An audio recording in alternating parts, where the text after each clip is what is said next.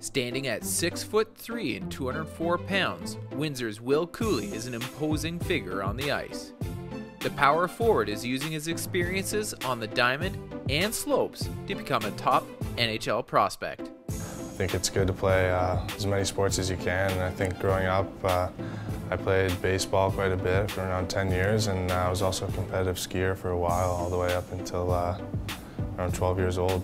From the high intensity of the hockey rink to the slower paced baseball fields and the solitude of barreling down a hill, the very different skill sets needed to excel have helped Cuylle evolve. I think baseball definitely just the social aspect of it. It was a pretty relaxing sport to play. Being able to play with all my buddies was a really cool experience, and I think it sort of developed your social skills. And what I loved about skiing was just the adrenaline, you know, flying down a hill at 100 miles an hour. It's obviously something you don't get to do every day.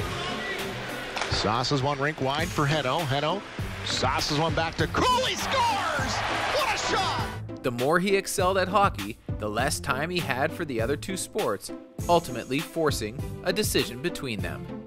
As time goes by and you develop your skills, I think it sort of comes to life that you could actually make a career out of it.